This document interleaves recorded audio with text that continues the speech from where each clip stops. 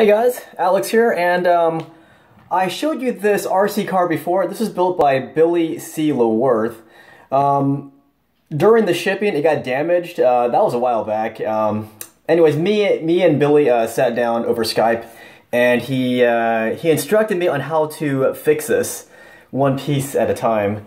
Like, this part was broken off, the side cages were broken off, and same with this rear cage. But now look at that, it's back to where it was, looking very resplendent and beautiful. But yeah, this is based off the Roadrunner in Daylight's End. That is a post-apocalyptic zombie movie. And the original car was owned by Dan, and he sent me a lot of pictures, and I sent those pictures to Billy so that he could do his RC magic on this body. Now, the chassis is a Red Cat chassis. Let me show it to you really quick, in case you're wondering. Let's take off the pins. Yeah, I do plan to drive this kind of rough, so we went with the these kind of pins instead of the magnet system that Billy normally uses, because I do plan to drive this quite a bit. Alright, so let's take off the body here. There we go. So yeah, it's just a Red Cat chassis. Just one of these. And here is the Red Cat remote for it. Pretty sweet. Now the chassis, it's definitely affordable, and that's why we chose this chassis, because we're mainly in it for the looks, because like me and Billy, you know, we make you know, RC videos, so we really just want the looks. And if it goes too fast, and you can't really film it, you have to slow it down.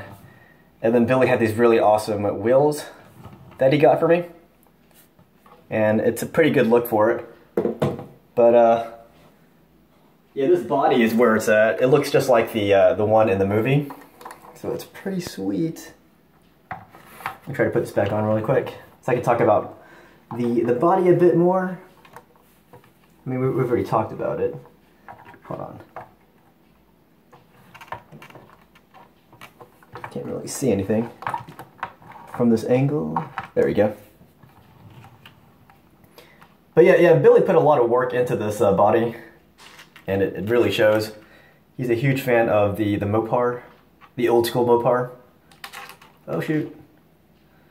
Paint job's exquisite.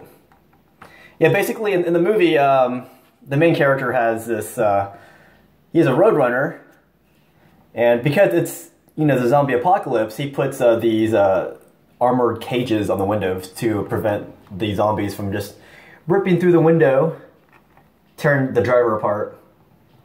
And the hero is from New York, as you can see.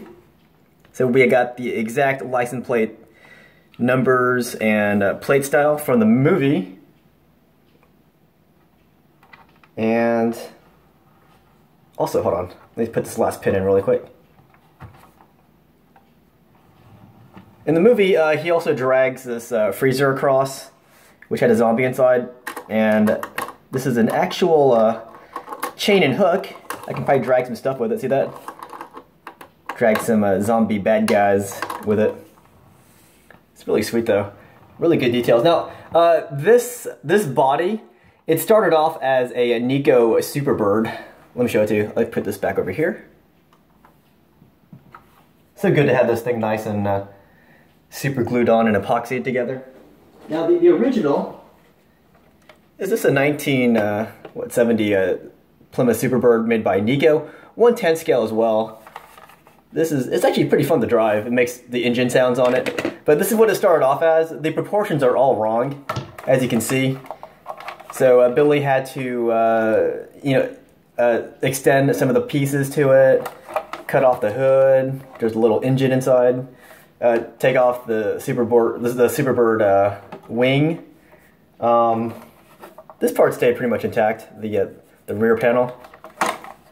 And then he actually had to completely he had to fabricate the front grille. See this Superbird grille? When he cuts this off, there's nothing there. So this is what he did.